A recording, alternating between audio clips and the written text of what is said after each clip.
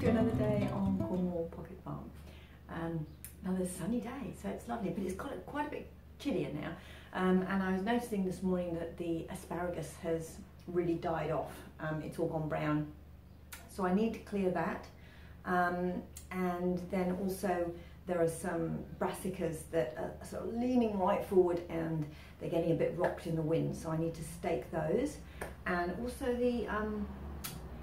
the net, the big net on bed 2, that can probably come down now. It's been there a while, and I think the things in there are probably big enough to hold their own now. So hopefully I'm going to take those down. But as usual, I probably won't do any of those things, and I'll do something completely different. We will see when we get out there. Maggie's ready. Are you ready, Maggie? Yes, she's got her stick. So she's ready to commence being a pain while I'm trying to do some gardening. So yeah, I'll see you back there. You're coming round. Oh, and we've got a stick. Where are we going now? Excuse me. More stick. Thank you. Okay. Get it!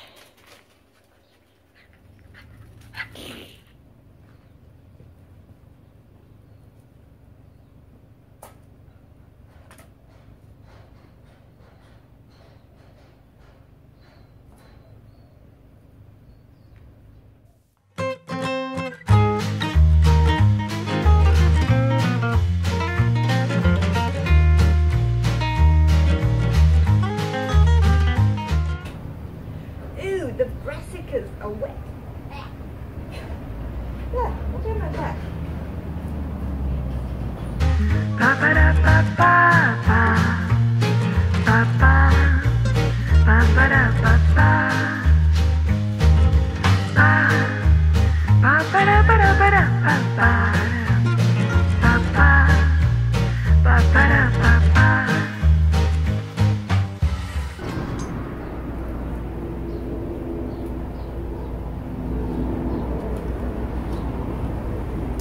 Apologies about the noise.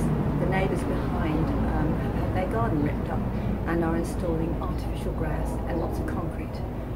So there's a concrete truck going up there and lots of workmen. So yeah, hopefully I'll try and blank it out a little bit on the video when it happens. You might hear music just coming in now and again. But yeah, hopefully it won't disturb too much.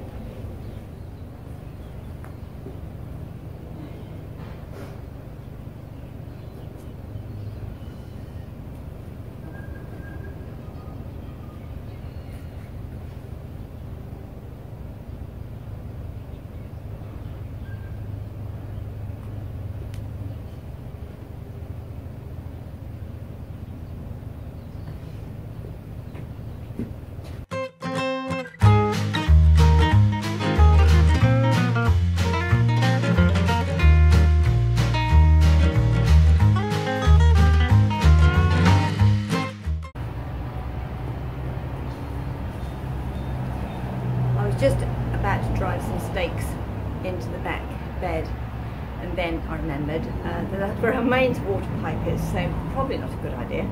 And I also have some cleats that we've put on the fence to hold the asparagus up. So hopefully I could use those to hold the brassicas up, and obviously I don't want to put a stake through my water mains. No, not a good idea. So rethinking the stakes.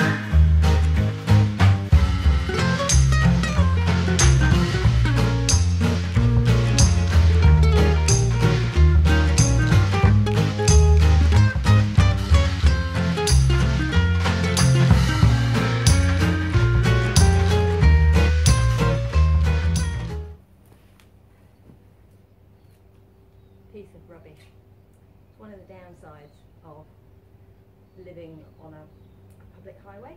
The rubbish sometimes blows through. So, back to plan.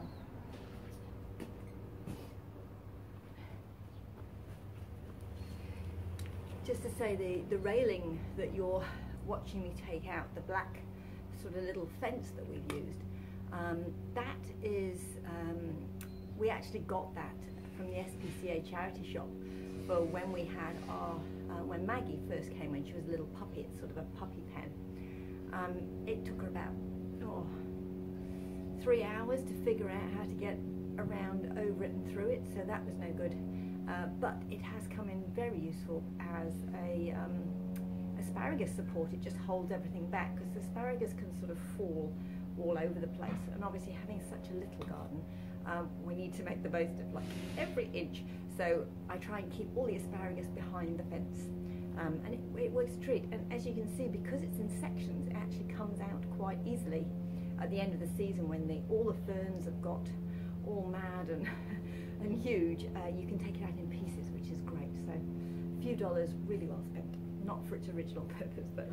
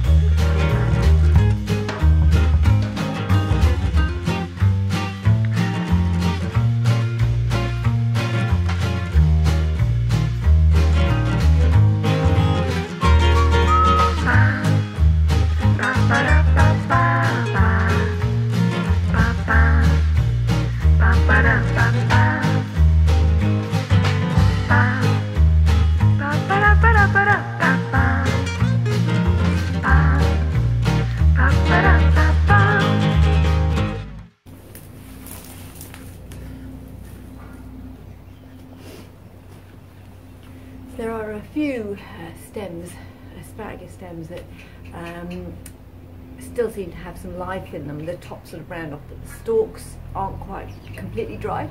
So I'm just going to leave those there until they die off. It'll only be a week or so, and then I'll trim them back there. And then all the asparagus trimmings I basically just chop up and leave where it is to mulch the ground. And then I'll probably put a bit of compost on. But anyway, covered in asparagus. It's quite a messy job. But anyway, it's done now, so that's good. I should tell you about our new find.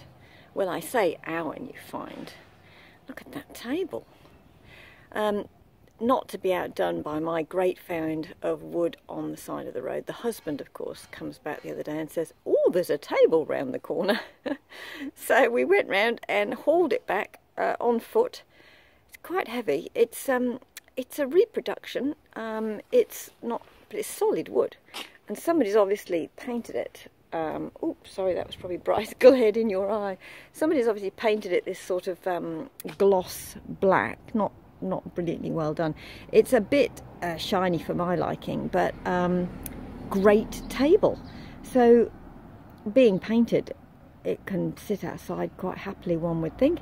I'm either thinking that we will put it outside the French doors in the courtyard as a sort of an eating table. I was going to make one, but that might fit the bill. We've yet to get it down there because we just brought it in through these gates. We have double gates here because the council, when we did the renovation, the council said we have to have one car accommodation on our property, even though we don't have a car. So we put those gates in, and it only ever gets used really for when we haul things in like this, which is great. So I don't know if it's going to fit in the courtyard, but we might try it there. But it's working brilliantly as a nice potting bench for me at the moment, because usually I sort of crouch down on the concrete here and it's a little uncomfortable. But now I've got a lovely standing desk, so it's very, very pleasant. So we'll see. It'll either stay up here or go down in the courtyard. But either way, I will paint it something a little softer, maybe a sage green, or the very least just sand it down a bit so it's not quite as shiny, because it's very, very shiny. It's quite shiny, and the rest of our house really isn't that shiny, as you've probably spotted. Yeah, anyway, so yes, great find. So very excited about that. So we're just making some compost sieves at the moment. Great fun. Things to do on a Saturday morning. Afternoon. I've got daughter number 2 here, ably helping me, but she's staying on camera when she's not, while she's not needed. Okay, so we're making a couple of different sorts. I've made this one. We've made this one out of some of the old decking timber that I found on the side of the road, and a little bit of this mesh hardware cloth that we had left over from the chicken coop. So I won't go into how to make it. There's millions of YouTube videos. Basically, you just cut it to size and bang some nails in. It's really simple. So this one is a big one that we've made to go over the wheelbarrow for larger quantities of compost. And now I'm making a small one with a finer mesh. We've just used some of that mesh and then sort of offset another piece to make the hole smaller. So I've got a smaller one that we're just putting together now, which is going to be to go over buckets and smaller things like that. Anyway, so we'll bring you along for the smaller one, and you can check out my hammering skills, which are pretty rubbish. But anyway, you can watch us do our best. So if you hold my best holder, that's right. Just put your hand on there for me. That's lovely. Not too close. I'm going to use that drill. I'm just going to put one nail in to start with. Yeah. So I had a mosquito. Mosquito? It's nothing. Here we go. Are you ready? Yes, I'm allowed to use.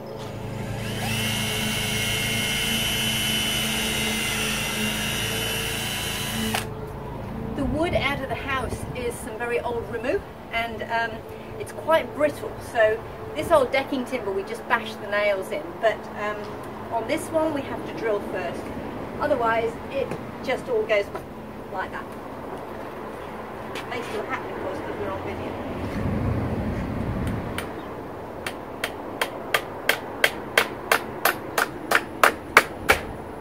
First nail in. Join in, Maggie. Hey, you come to help. Yeah. We're making a compost sieve. Thank you. You help me. Okay, can you put your hand there? Thank you. Good. Know who the real star is. Yes. You got it there? Don't pat. Sorry. Pay attention. She's only here to pester us. Hello, yes, I'm going to drill. Okay, are you ready? Focusing, yeah.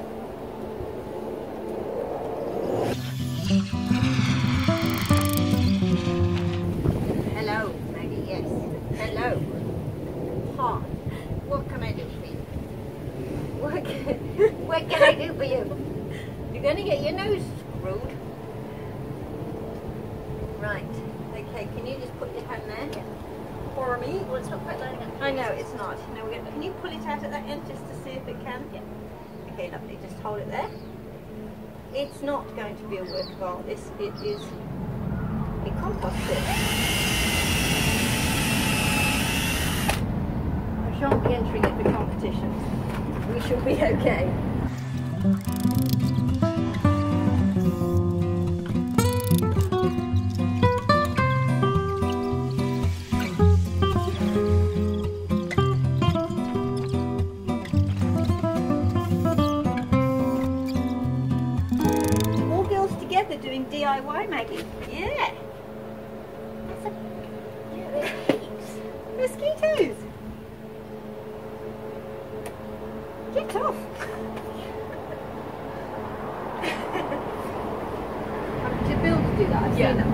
They waft mosquitoes away.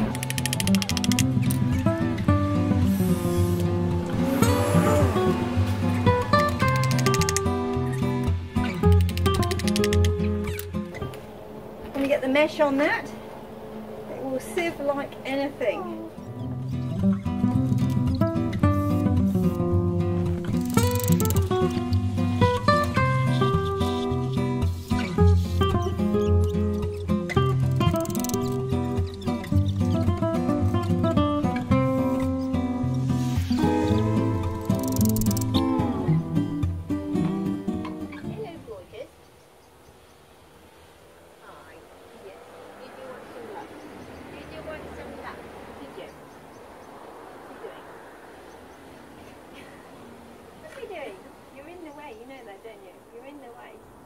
I've got to put 4 more nails in, okay?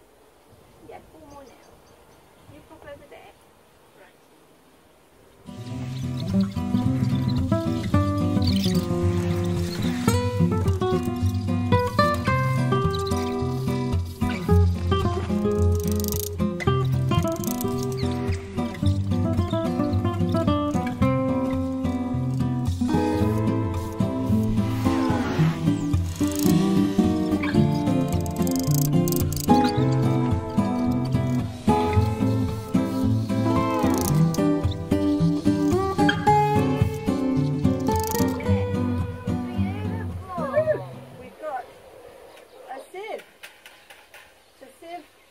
Like anything.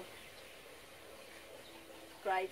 Just thought I'd show you the sieve in action because it works a treat. Really pleased.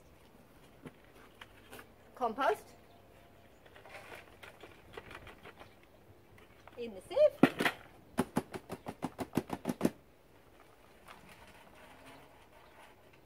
Sort it out.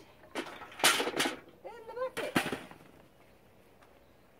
These are my potatoes that just need hilling up. I grow all my potatoes in buckets because I just don't have the ground to actually grow them anywhere else, and they do well in buckets in the winter here. Exciting news.